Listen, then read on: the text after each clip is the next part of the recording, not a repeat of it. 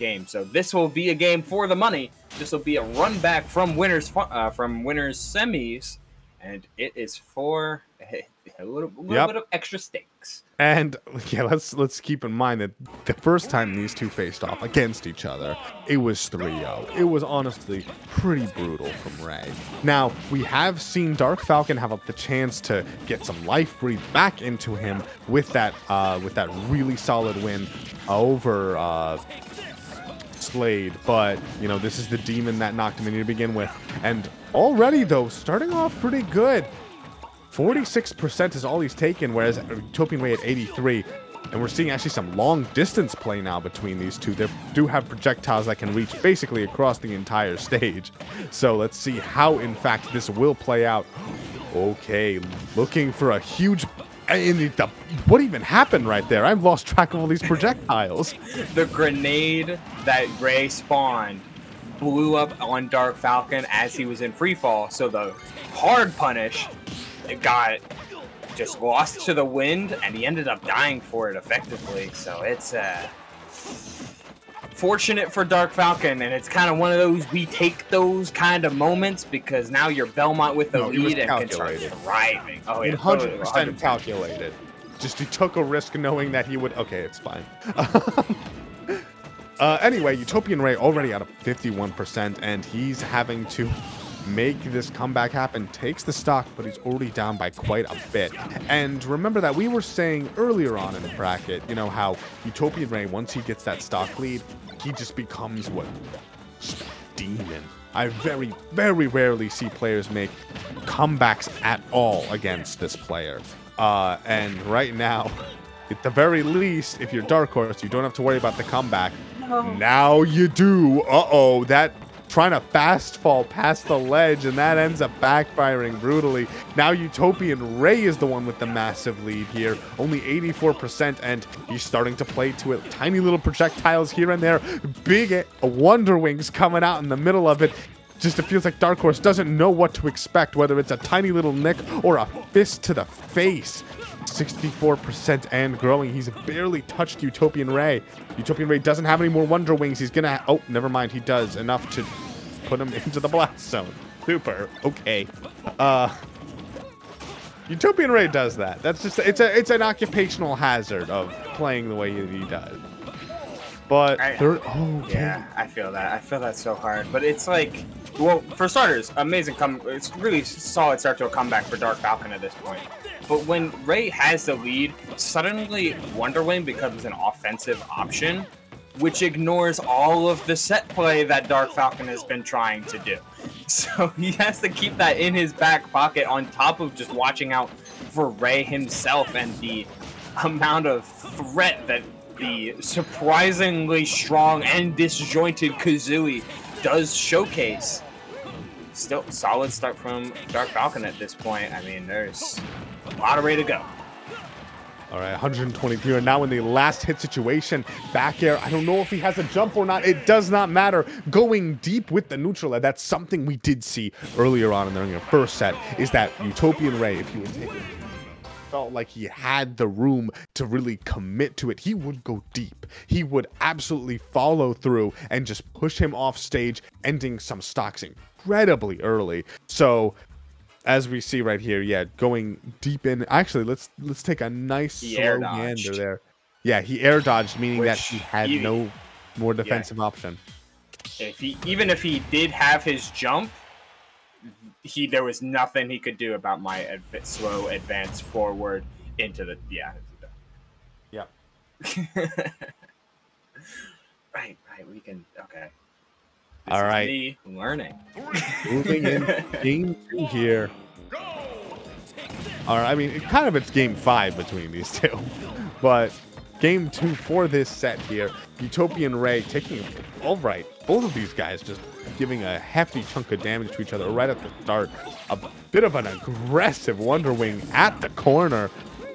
In the end, Dark Falcon doesn't end up taking that much damage for it, but now once more with stage control, we have UtopianRay setting up these walls of projectiles, trying to go for a cheeky early kill possibly with that up B, but doesn't actually find it. And now UtopianRay is Oh, actually overextending, getting into his face, jumps into an axe. He's now at 114. Wonder Wing pushes through that wall, putting him once again with a little bit of stage control here, but how's he actually going to take a stock at this point? Oh, it's going to be Dark Falcon with an amazing conversion. It really kind of makes you wonder, and thankfully online has resources where you can still like keep playing even if you are you know, waiting. But it makes you wonder that like Ray is not looking nearly as dominant, so this could be a mixture of just Dark Falcon being a little bit more prepared and just being more warmed up with some of these like incredible cross setups after coming off of a tight Game 5 victory. And Ray is content to just try and play a similar game plan as to 4, which worked for Game 1, but may not work as effectively in later games as Dark Falcon seems to be entirely in control of the pace of the game. That being said, it is still even here. Dark Falcon with a little bit of stage control. Ooh, that's actually quite a bit of stage control. Banjo forced to use his second to last, the penultimate Wonder Wing. And now, just having Wonder Wing is... Oh, no, he can still recover. He's probably going to have to... Yeah, but now no more Wonder Wings available, meaning that he's going to be able to throw out more projectiles a lot more freely. Although it seems that actually, all of a sudden, UtopianRay playing around that, getting in his face, throwing out these quick tilts, going just outside of his range and hitting him with egg after egg. Oh, but a beautiful read right there. After that mistech, charges the down smash, covering 3 of the 4 options. And that's going to be it for that second stock on UtopianRay. He's going to have to mount this comeback somehow. Mistimes the forward smash right there, despite neutral getting in his face. Dark Falcon is fine at the moment, at least. Starting to possibly get some damage for himself. These projectiles, one after another. The aerials putting him way off stage here. And it's just a flurry. There's always another one. But point blank, Wonder Wing, boom, committing. I love it. Going super deep. Definitely Dark Horse was not expecting it. But at this point, 120% onto UtopianRay. He has to be so careful. Definitely Dark Horse has kill power available to him. And if Banjo is not careful, he can get caught by just a tiny little move. Gets his opening started, though. Perhaps an edge guard might mean victory. Knowing that he's looking for a grab, but oh, he's still alive here, actually. Looking for the opening to get back, but he's still not quite there just yet. Back air to reverse. Can he get anything more off of it? That's going to be a grab. Back throw, knowing that getting him off stage is going to be key. Forward smash could have done it if it connected, but not quite. We do have 159%, 165, but he is alive nonetheless. 2 more Wonder Wings available to him. A Wonder Wing in the right stage positioning might actually mean the stock here. He might have to Wonder Wing to make it back, though. No, instead he's going to be using the platforms. Oh, in the end, air dodges into an axe at the very end. He wanted to preserve his Wonder Wings so badly, but... And maybe he was trying to get on those platforms as they were coming out. But in the end, he just spent too much time off stage and lost his... He was forced into air dodging there. God, the use of this first double jump. I mean, it's not here. This is where he gets caught by the axe. But the use of the first double jump, like, he used... Like, we're gonna see the grenade blow up. Oh, yeah, he's still like mad hot. But... bounces again. First jump goes that way. Second one goes that way. Which just, like, if you're already indecisive in your angle, then Belmont's going to blow you up. And Dark Falcon just didn't need to overcomplicate it. And that's where I think the real power of that game 2 really was. With the exception of early game, which started off in a little bit more even, a little bit in Ray's favor. Dark Falcon stopped trying to overcomplicate some of his neutral, some of his punish games. He just like, okay, I know my items will flat out beat yours. I know cross is just so devastating in this matchup. So why am I trying to do too much here? I can just play my game and play it well. And it's really what has showcased and really what let him completely control that game 2. If Ray could counter-adapt, that's just because he's such a good player. But right now, Dark Falcon really feels like he's warmed up and ready to go. Oh, great job there. Catching him with the Wonder Wing. That's 86% onto Dark Falcon. At this point, oh, I like that forward throw, just putting him at the ledge. So far, UtopianRay, it felt like at the beginning he was struggling to really get damage off of these ledge traps, but now they seem to be coming through for him. But oh, so many projectiles. He just cannot weave his way in between all of them. Right as I say that, though, just runs right past, forward smash in the other direction. That is a massive, massive stock for UtopianRay. This is the first time I've seen him with a substantial lead in quite a while. But the question is, can he actually do anything with it? He's once again has to face down this barrage of projectiles. The axes are a kill threat all on their own, and these other ones also can threaten off of a conversion. Oh, going for that Wonder Wing to just try and close the gap, but at this point, he needs to use that. I think it might have been his last one to just make it to the ledge. Yeah, but that huge parry, oh my lord. Ray finding ways to prolong stocks is what keeps him in these games, which might be from just matchup familiarity, from like character understanding and knowing his own limits.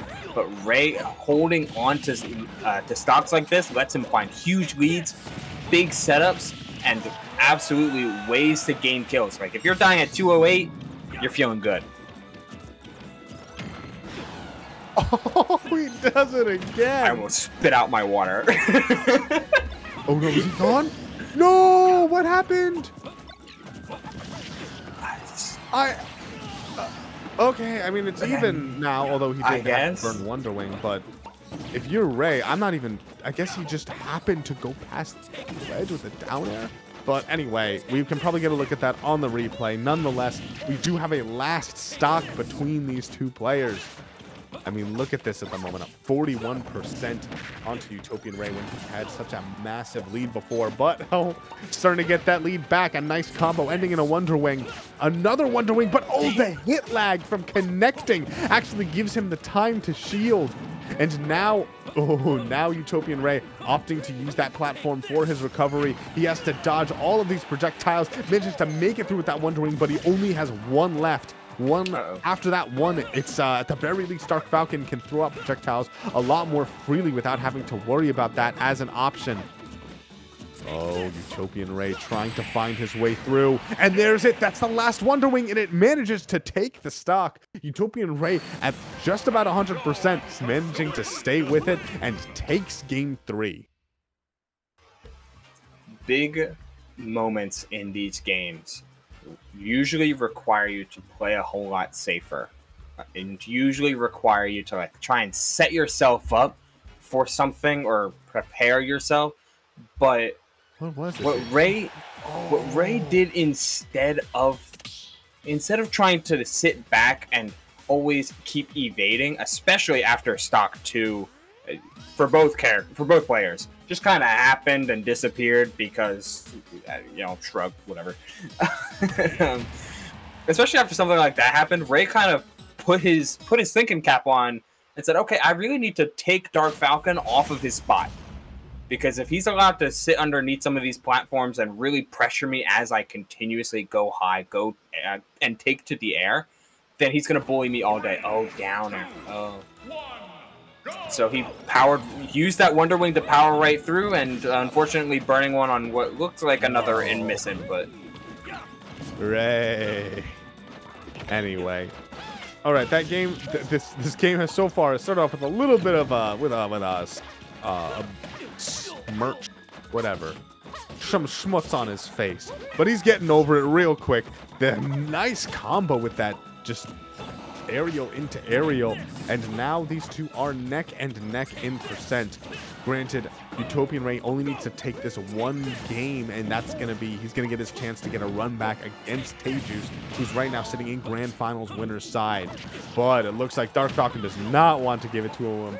83, oh, that forward smash was really big though, but UtopianRay having to fight his way out of the corner. We see the beginnings of Wonder Wing come out, but it is intercepted by the forward air.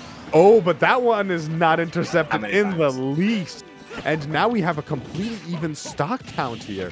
How many times, Salty? How many times are we gonna see Dark Falcon really try to like recover to platforms or like drop or drift kind of slowly, lazily to ledge, and Ray just gonna blow him up for that. Like, his on-stage game has been so good, at least. His on-stage game has been so good, but then his off-stage game has been, like, it's left a little bit to be desired. Despite him mixing up his recovery routes, a lot of the times he sees platform, tries to go to it, and Ray says, no. Well, that time I think he willingly put himself on the platform in order to create some distance from an invincible Ray, right? Yes. I mean, like, explicitly in terms of, like, he was put off stage by Ray, like, not going from on stage to platform to try and, like, gain distance. Okay. Well, nonetheless, Dark Horse is still managing to, keep his wits about him. 117% onto Ray. That back throw will not be able to do just quite yet, but oh yeah, so far we haven't seen that many completed edge guards. It's been a while. Yeah. Yeah, it's names are hard. But anyway, both these guys deep in the red right now. This next hit might do it. And I mean, if you manage to, if Ray takes this stock here, that means that then Dark Falcon will have to be, as we'll see, he has to make this comeback. Okay, just immediately dropping down and throwing out a move. That's what Ray's been doing to him. 150%. He needs to find a way to actually close out this stock without taking too much damage. Another back air, but it's not enough. Utopian Ray is off stage, though. Oh, and the shield poke. What happened right there? There was an extra explosion. Was that his grenade? He had grenade in shield, and Dark Falcon said he wasn't going to interact with that. And Ray, it just blew up in his face, quite literally. Like, yeah, how do you do a shield poke? Is that what happened? I think so, yeah. The axe then shield poked because the grenade blew up, or Ray just saw the grenade blew up and tried to jump out of shield. Either way, it's a good spot for a Dark Falcon. It's across the main. No. just toss him through the fire. But oh man, this is actually completely even right now. Another Wonder Wing, though. Those moves are just so much damage. It puts him so far out there. Dark Falcon trying to make his way back to stage. He finally does not jump into that Wonder Wing, and that means that he actually has some stage positioning. The grab's just not working out here. Another Wonder Wing trying to catch another jump. That's it. And that's going to be it, I think. Yeah, puts himself in the corner because of it. And Dark Falcon is more than happy to punish him for doing so. There we have the tried and true Holy Water F Smash True Com. These Wonder Wings. Was that a misinput? No. Because that one was something that Ray had been doing quite a bit. I'm just gonna Maybe he was just misinputting quite a bit. Because like these jump Wonder Wings that he does here, like he's been doing them quite a bit to try and catch these jumps, but unfortunately this time it put him on ledge. And where does a Belmont player want you? Right here. And they ignore my scribbles. Right here. Fantastic. Right there. I'm confused. I'm sorry. Could you add another few squiggles for me? No thanks. We're right into the game 5, baby. Back-to-back game 5s. Okay. Oh, that dash attack being really big, putting him off stage. Utopian Ray kind of being tossed around for the moment. Manages to find his first hit with just a nick of the back air, but yet to find a real combo starter, a really meaningful damage so far. And the stage positioning, the stage control has been in Dark Falcon's hands the entire time since this match started 30 seconds ago. That's going to be 2 Wonder Wings expired, and neither of them have connected. Utopian Ray kind of, I think we got the names reversed on the setup there, on the display. Oh, yeah. Well, there we go. A quick swap. Yes, good production here. Always on top of it. But Utopian Ray at 104%. Definitely has to be careful. Another Holy Water F Smash will absolutely do him in. And at this point, well-placed forward airs also being aware of this. Taking it to the air, but I love that. Just going for the grab instead. Dark Falcon in a great position at the moment. He can't even die from an errant Wonder Wing or anything like that. And now UtopianRay forced to recover high. He avoids the axe just barely. Another one of those jump Wonder Wings that had worked out badly for him at the end of last game. But right here is another time where it seems to work. No ledge invincibility, but the tiniest hit from the up B keeps him safe. Where are you going?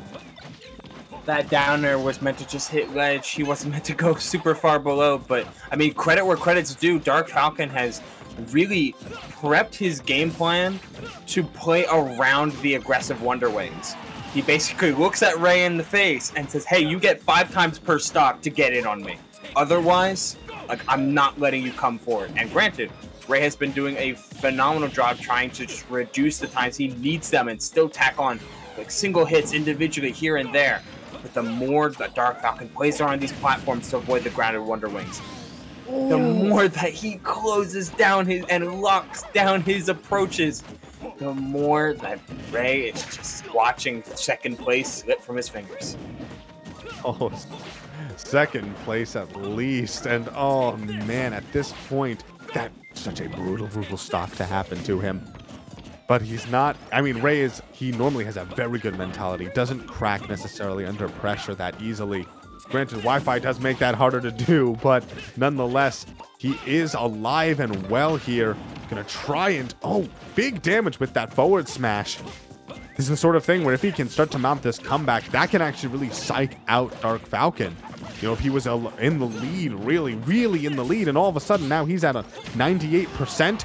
Oh, 125. That Wonder Wing almost doing him in. Granted, I think Ray wants to be preserving Wonder Wings as much as he can. This is his last stock, but a grenade to forward is not enough to do it quite yet. That's going to be it.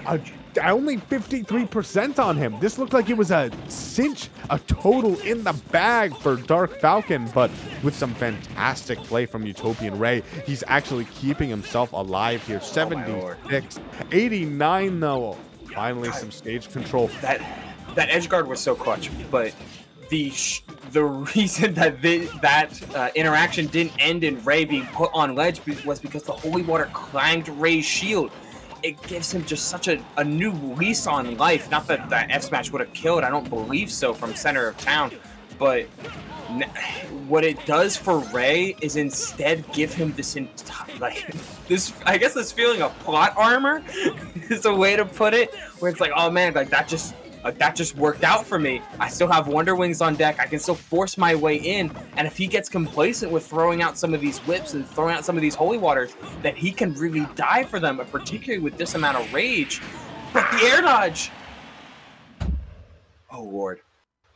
And there it is. UtopianRay once again having almost no, I think he only had 1 Wonder Wing left, and he wanted to keep that as his win condition, which meant that he had to be a little bit more cheeky off stage, keeping himself out there for too long, and eventually the axe found its...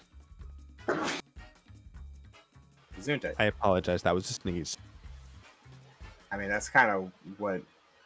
I don't know, I can't transition off of that, but like, good stuff to Dark Falcon for covering, making sure to apply the most amount of coverage with those far-angled axe tosses. It's unfortunate that Game 5 did have an SD in it, but either way, the game did come down to the wire. So some just really overall just such good plays, and including the edge guard that brought Ray back into it, and what percent did that start?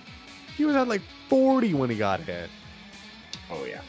Let's see this. He gets hit by F tilt, cross, holy war, 88 after the hit. Grenade exploded on him. Ooh. That grenade exploding actually added the extra damage necessary that he actually died. Granted, town and city, but I think you're right also. Yeah, like, but that 88% is probably just around where it'll actually kill. And I think the extra, what is it, 10 damage from a self-exploded grenade? I know Snake's grenade does 10. I'm not sure how much Banjo's grenade does. But you know what you can do